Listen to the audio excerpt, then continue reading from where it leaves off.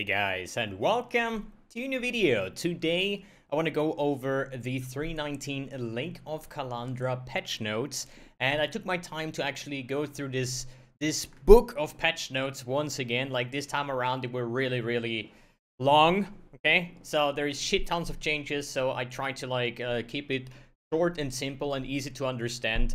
Some parts I just straight up skipped just because I think they're like, if you know that or not, like, who cares, to be honest, right? I just want to really give you like a quick rundown on the patch notes, what to wait if you are too lazy to read through this entire thing. And yeah, I think let's start right away with the Kalandra Challenge League, which is basically a construct of a custom set of encounters at the Lake of Kalandra, which basically means once you're mapping, you're gonna find these like little altars and you have like tiles and stuff that you can put together. I think once we actually play the league, it's gonna start very simple and gonna get more in-depth the further we go. And I think it's just, for my personal opinion, wrong to like make conclusions on how this all gonna work out and how difficult it's gonna be and what is the best in slot tile program for it. You know, we're gonna find out, so nothing to worry about in the start, basically. So, new content features, we have new skills added: Galvanic Field, Lightning Conduit, and Alchemist's Mark, which Galvanic Field and Lightning Conduit are two new lightning skills that are based on shock effect, and stuff like that. Also, new support gem with Overcharge support, which basically makes your skill reach, or at least like deals damage. Like, we talked about the damage threshold of shock, right? So it's not dealing more damage, but the shock is applied as dealing 500% more damage. So with this support gem, it should be relatively easy to hit some very nasty big shocks which you can use for exploding the lightning conduit, for example, and so on. We have new and unique cards, unique items, div cards, ring base types, Atlas Memories as new core mechanic. I really like that when I saw that in the preview, the reveal, right, where you like have like these overjuiced maps without alternating your Atlas based on the memory that you found. And if Nico says like, yo, back in the days, you know, when I was young, I was like going out, I got drunk, I got fucking wasted. When I woke up, I was on this like island, and this was filled with like breach monsters and stuff, right? So I think that's gonna be quite amazing, and I really like this take. Then we have foil versions of Pinnacle unique items. Usually you get those from the reliquary keys, but it seems like they just probably have a minor chance to drop from the bosses. Maybe there was no statement on that, but it would be weird to run a T1 map and then just find, I don't know, like any Pinnacle boss unique, because usually those uniques are based on the bosses and you cannot get them elsewhere, right? Like a Watcher's Eye is always going to be like Elder, Uber Elder, Uber Elder and stuff, you know? You cannot drop a Watcher's Eye from Hillock, I guess, at least. Wait, let me fix that real quick. Webcam, there is some tiny little bug there that I just a little bit over, flipping off my hand a little bit, but it's fine. So, content. Then we have the Trial Master is back, so also his uniques. I think it's gonna be like a unique map that you can open with like this Trial Master, and you have the reflective oil to anoint mirrored items. There's a typo. Perfect, fixed. Hey, why it's not anoint? I don't know, man. So leak content rework Arch Nemesis. So the core is that they don't want to like overpack these rare monsters. I think that's gonna have a negative impact on Headhunter. How tremendous that's gonna be, I have no idea. We're gonna find out. Reducing the spawn rate of rare monsters encountering rare packs with 4 or with up to 4 Arch Nemesis modifiers. I'm actually wondering, I think there was an Atlas passive skill tree or skill node that gives like +1 modifier to rare monsters. I'm wondering if this can go up to 5 or it's like 1 to 3. And then with the keystone up to 4, I don't know, we're gonna find out. Because like 5 modded Arch Nemesis monsters might actually be quite interesting. But therefore, they make them more challenging, but also more rewarding. It should really be, like, I think the way that GGG wants to implement this is that they want to have like small boss encounters within the map. You see one of those Kitaba Touch, Innocence, whatever monsters, and you're like, oh shit, you know, and you really wanted to fight this pack for like 15-20 seconds, like dodge the abilities like an actual boss fight, but therefore they're gonna drop like immense piles of loot. That's how I see it. Then we have a leak content rework of Beyond, which basically means all the Beyond monsters, the Beyond bosses are gone and are replaced by Scourge monsters. I really like this take. I really like the Scourge bosses and everything. And it also means that now we can get Tainted currency to drop. So Tainted Fusings are back on the menu. And with the Exalt Divine change, you know, that they are making, I think Fusings are gonna be dirt cheap and everybody will have access to easy 6-links, which also is a nice thing to have, especially early on in the league. Then we have the league content rework harvest, removing crafting options within the harvest, so no more like picking one of each side where he says like, okay, you can still do that, I think, but it's not like you have this is gonna have more fire modifiers, it's gonna have more fizz modifiers. All the crafting within the harvest is removed, okay? But when you kill the monsters, they are dropping life force, and life force should be tradable objects, so you could either like farm the life force yourself, or farm them like heist, like rogue markers, and just sell them to players. And if you are like, yo, I don't care about harvest, but I want to do crafting, you know, go PoE trade, buy like 10,000 life force and off you go, right? Because as far as I see, your crafting bench or the Horde crafting station will have preset crafting options, and you need this life force to pay for the craft, right? Some crafts get removed, others are adjusted. I think the divination card gamble is a rip, just because since there is no I'm not sure if there is a Horde crafting station within the harvest, because as we know, divination cards, or you cannot drop items in your hideout. So I don't know, either they fix it that the outcome of this gamble is basically in your inventory, or they straight up removed it. I have no idea. Then there also has been changes, since there has been harvest crafts that adjusted your stuff, like infused beachheads have now a chance to drop from the unique boss. So you kill the red unique boss and you have a chance to get the infused beachhead. The dedication, the gift, and the tribute of the goddess have now a chance to drop at the rework chest at the end of the Uber lab. And they also adjusted Atlas passive tree node, sextants, all regarding to harvest. Then the Exalted Divine Orb change. So they have actually the same rarity, but Exalted Orbs are way more valuable than a Divine Orb. And the problem is that Divine Orbs is something, like, I'm literally using probably 5 to 10,000 Divine Orbs every single league, because I like perfection. Sometimes I'm spending 15 or 2000 Divine Orbs to hit this perfect roll, and this is like gonna be impossible to do. And because they also changed like the Exalt Orb that you needed for bench crafting, you know, like can have multiple crafted modifiers, suffix cannot be changed, prefix cannot be changed. All of these got changed from Exalt Orbs to be Divine Orbs, because Chris still thinks that people are actually X-slamming their items. There are people that are doing that. I do that sometimes as well, just to YOLO it, but it's not really an effective way of crafting. It's, you know, it's very, very few people do that, and the people that are doing that, they usually have hundreds of Exalts, so they're like, yeah, let's slam some away, and maybe we hit something RNG based, right? And the vending recipe of a 6-link that give you a Divine Orb is now removed, and this gives you 20 Fusing Orbs instead. So I'm seeing like probably for like 1x, or now for 1 Divine, you probably get like 1,000 Fusings, with Fusings now being mass found, and with how you say, the changes, shit, I forgot, yeah, the tainted currency. So tainted fusings, corrupted 6-links, as well as like giving you 20 fusings orbs. I think fusings are going to be dirt cheap in this case. Then rebalance of unique items, reduce the number of unique items drop, make them decent instead of hidden by loot filter, massive power spikes for alt characters while leveling. So there is like over 100 unique items in a list, so if you want to, you can check this out, right? The actual path, the official patch notes are listed in the description below. And basically, they reworked so many items, and they are now really, really powerful. I'm not saying that they are so powerful that every endgame build will have like all straight up uniques, but some of them are really, really strong, even for endgame builds, and the majority of them are just very, very powerful.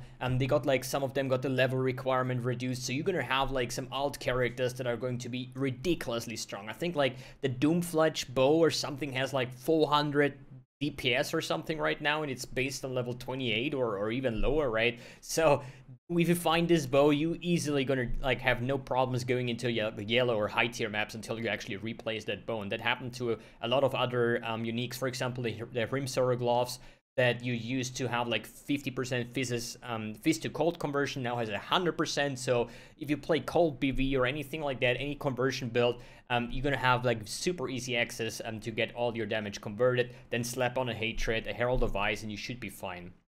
Then Fated Unique items, they started to merge Fated Unique. Since the Prophecy League was removed, I think like a league or 2 leagues ago, right? There is still like the Atziri's Mirror and the Atziri's Reflection, right? The Fated upgrade version. So what they do is like take the base item and the Fated item, mix them together, make like a decent item, you know, and just get rid of all this like Fated stuff and Prophecy and all that kind of things. So overall, every single unique that has a Fated version is usually a lot stronger than it used to be. Then, Defense Balance Manifesto. Spell Suppression has their values reduced by items, but therefore have increased spell suppression granted by passive skills and other sources. The Arctic Armor has now increased damage reduction while stationary, so that counts for both physical and fire damage, like less fire damage taken. The Flesh and Stone has increased damage reduction against enemies that aren't nearby, because, you know, Flesh and Stone, if you're in Sandstance, nearby enemies are, like, blinded and stuff, you know, but if they're out of the range, you're actually taking less damage from the incoming, like, projectiles or whatever, right? So that's gonna be increased.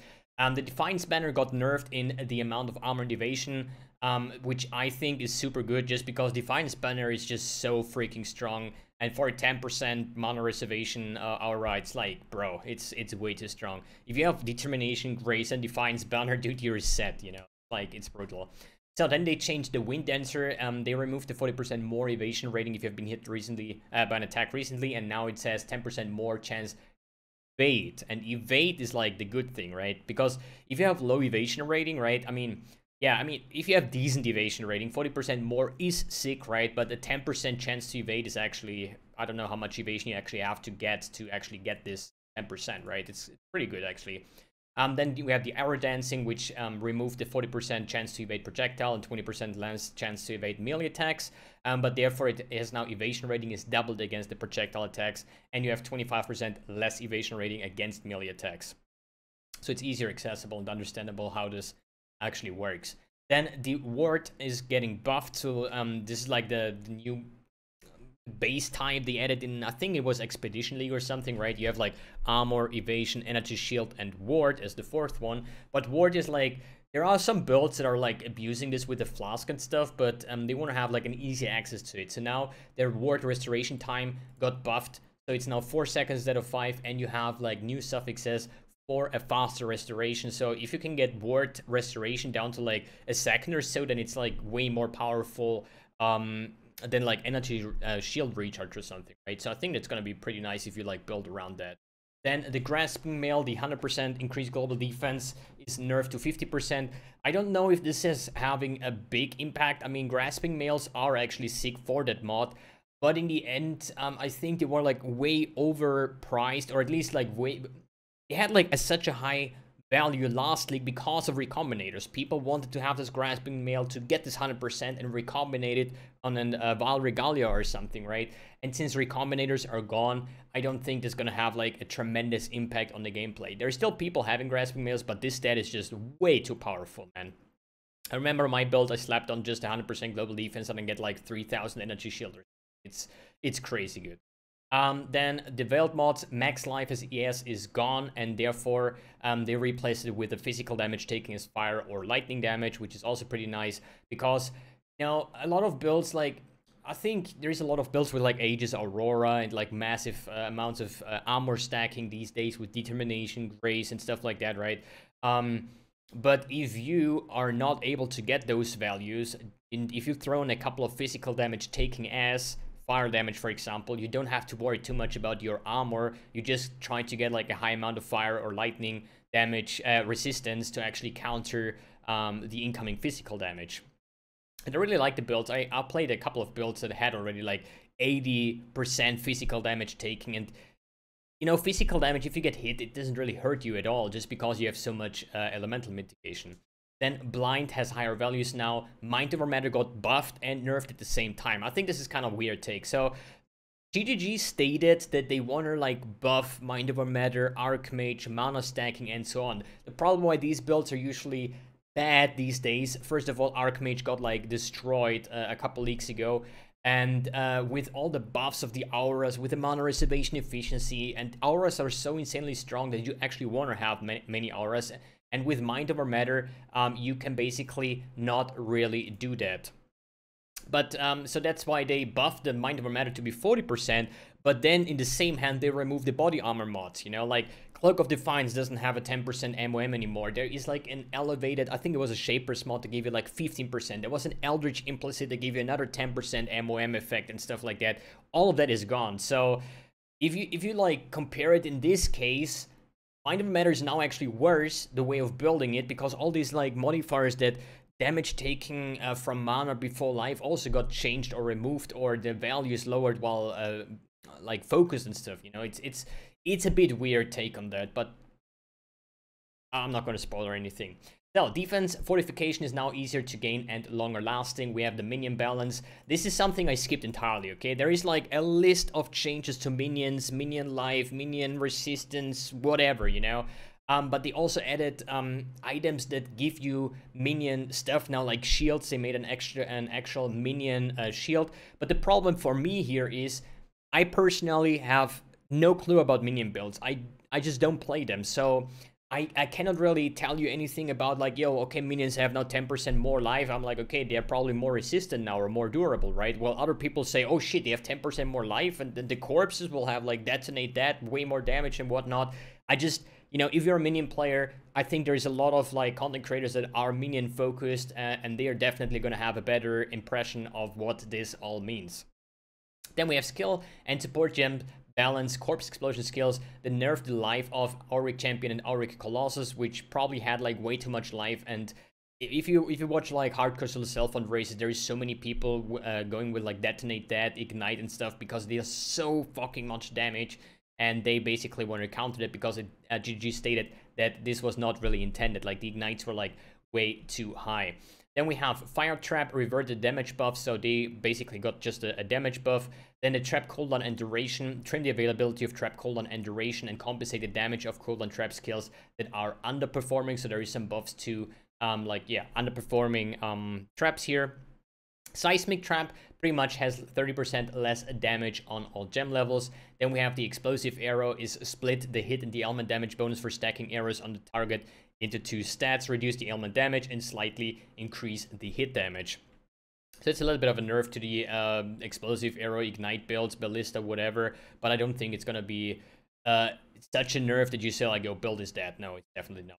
Then actually Cast on Death got nerfed. They have a reduced damage and the what is it, the alternate quality and stuff. It doesn't give you like 100% crit chance or base crit chance. It's now down to 10%.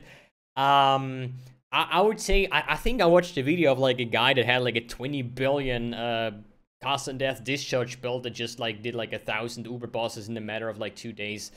I think we should blame him for that, but yeah, then we have the blessing skills can no longer be supported by life tap, and now they have increased aura effect by Divine and Eternal Blessing. The Sniper's Mark does not give you life and Mana Flask charges generation from Sniper's Mark. I think this is basically because they added the Alchemist's Mark, which basically does exactly that. Then we have Hydrosphere, only allows Hydrosphere to be hit by the entity that casts it. I don't really understand 100% how this works, but I talked to a couple people and they say this mainly affects minions like carrion golems, and I don't know, like if there's 10 minions hitting the orb, they all have their separate instance of this 1 second internal cooldown and stuff. But for projectile based builds, there's like no change. There's like 1 hit per second that you can have. Then they changed some underperforming skills. If one of your favorite skills is in there, then you should heat up to the patch notes and see what actually changed. We have buffs to Artillery Ballista, Blazing Salvo, Cleave, Decoy Totem, Devouring Totem, Energy Blade, Firestorm, Haste, the Aura, Reef, Rejuvenation Totem, Scourging Ray, Scourge Arrows, Shock Nova, Soul Rend, Spellslinger, Sunder, Valve Flame Blast, Arrow Nova support, Awakened Arrow Nova support, Urgent Order support, and the Critical Strike Affliction support. Then we have Val Clarity, a little bit of a change. The increase is soul cost, but therefore slightly increase the duration, which basically gives you like no mana cost spent for your skills while Val Clarity is active. Then we have Awakened Hex Touch. Failing to apply a curse to a hexproof enemy will no longer remove the curses on the enemy. That's basically, in my opinion, like a bug fix more or less. Then the Trickster Ascendancy got buffed heavily. So this is like the rework. People say it's like the new God tier Ascendancy. I personally looked at it. It has a lot of like cool things when it comes to like energy shield, restoration, more damage per mastery. It's a lot of cool things, but I personally don't see it as my new League starter, for example, right? Then we have the Unbreakable is split into a narrow but more powerful skills. Then we have the Chieftain, the slams by the Tower has chosen now deal 100% more damage, which basically deals like twice the amount of damage as before. Then we have some changes to the Pathfinder, add more power to Master Alchemist, partially compensate by removing extraneous power from the much stronger Nature's Boon, which was like the reduced elemental damage taken. Then we have the item changes. The Omniscience got nerfed by, I still don't know, is this like a 33% nerf? Is it a 50% nerf? No, I think a 50%, no.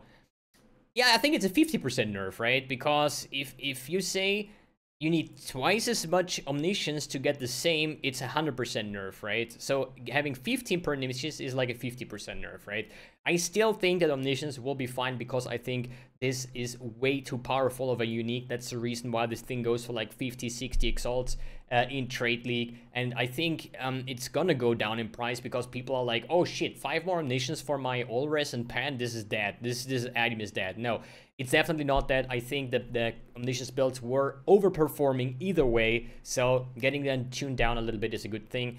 Melding the Flash actually got a 4 to 6 minus to all max resistance, trying to counter this like easy access of hitting 90% cold res. I think nowadays Aegis Aurora with like Purity of Ice and stuff with the Impossible Escape was a good way of reaching like a high amount with some aura effect, but now getting another like 6% or 4% in a good roll, that actually hurts because you need to get this 4% because you kind of want to get to 90% max res, right? So effective shock, the sources of maximum shock effect is now additive with each other. The thing is like they want to change a bit of the wording, you know, with a shock effect, and now it has like maximum shock effect. So the base shock effect is 50%. There are other ascendancies like Elementalist, I think, can get up to 100%, and there's an Atlas passive that gets your maximum shock that can be 60%. But now they add like maximum shock effect. I think they changed the mastery to 15, so now you can technically get a 65% shock out of it if you have the lightning mastery. So overall a shock buff. I think this comes hand in hand with the new skills that are based on the shock and shock effect, right? Then we have a pretty hefty nerf on the brittle. This now gives you 6% base crit on max tag instead of 15%. So with Secrets of Suffering, that was like so strong and superior to the normal ailments, because if you think about, you have Brittle, Sap, and Scourge, right? Scourge lowering the Alvarez, Sap is making the enemy deal less damage to you, and Brittle gives you base crit.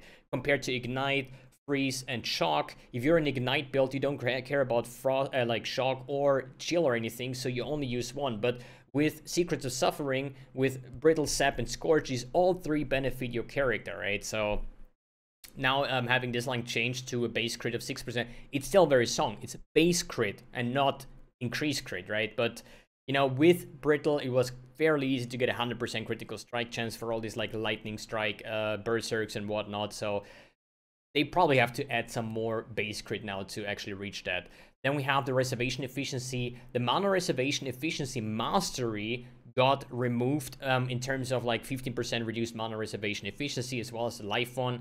And the effect of Aura's node got nerfed from 15% aura effect to 10%. So yeah, there's still gonna be other ways of getting your auras going, but maybe for some builds that was like the point where you could like not gain an extra aura anymore, right? But keep in mind that some of the auras, I think it was like Wrath or something, they have an alternate quality for reduced mana reservation, so maybe keep that in mind. Then he changed the flask charges, where it says like, when you get hit, you restore 7 flask charges from 4, 6, and 7 to 1, 2, and 3. I don't know how impactful that is for those builds that like fake blood builds or whatever they were called, or if it's still like, if it's enough or not. I don't know. It seems like when I watch these videos, they have like permanent flask, like as soon as they get hit, they're instantly full. So I don't know if this is like a tremendous impact here. Then we have the non-aura skills cost no mana or life while focused wild modifier got removed, and also the benchcraft got removed. They changed Chainbreaker from being affected by mana regeneration rate to now be mana regeneration flat, you know? So I think if you go Chainbreaker with like clarity and some aura effect, you could probably gain like a lot more rage per second than you used to be with the alternative where you're just stacking mana regeneration rate. So it goes from the flat value. So I'm curious, I've seen a video of somebody doing the math, and he said, like, if you have like high amounts of mana regen, you get like 8-9 rage per second. With the new formula, you should be able to get like 12-13 rage per second. So it's pretty much a big buff over there. So maybe some Chainbreaker action, Rage Vortex for the next league. Then we have damage taken recouped as life, can now roll on Crimson Viridian and Cobalt Jewels. Then we have the passive skill tree changes to lightning damage. There is a new crit multi-lightning cluster where Arcing Blows was, I think, and Arcing Blows got moved to the Trickster side above Vile Toxing as far as I remember. Then there is a Shock Spread Mastery with 10 as the new mastery because they removed another one. Element Duration while focused mod have half of the values now. Then we have Avoid Being Stunned. Flask modifiers got buffed, so there is like the Flask craft from the Veiled, I think it was Cinder Swallow, where you got like a 50% flat rate, but the T1 is now a bit more like 55 to 60% or something. Not really too impactful because you need other sources, or with a Mage Blood it doesn't matter either way, right? Then we have Reduced Trap Duration. Change sources of reduced trap durations that grant other stats, avoiding the Sunblast abuse because of making them slightly more powerful for other builds. This is actually quite funny because like literally today in the morning or something, I saw a video of like a trapper and it said like, yo, Sunblast is insane and so much damage and holy shit. And now when I reviewed the patch notes, I see like something like Sunblast abuse. So quickly counter-reacted to that. The Molten Shell buff effect, Helmet Chant, is gone, and Adrenaline can now inertly cannot be gained while you already have Adrenaline, so you have to probably lose it to reapply it, which kind of sucks because, you know, it feels better if you have a flask and when it's like 2 seconds left, you just reapply it and then you have the full duration again, right? It's always bad if you have to lose something in order to reapply it. Then we have Atlas changes. The following maps have been added: Ancient City, Arachnid Nest, Arachnid Tomb, Belfry, Castle Ruins, Chateau Map, Colosseum, Krata, Defiled Cathedral, Dig, Excavation, Forking River, Ghetto, Leyline, Pan, Phantasmagoria, Pier Plateau, Racecourse, Shrine Seal, Stagnation, Sulfur Vents, Vault, and Waterways map. All of these are like decent, or nah. But now maps removed.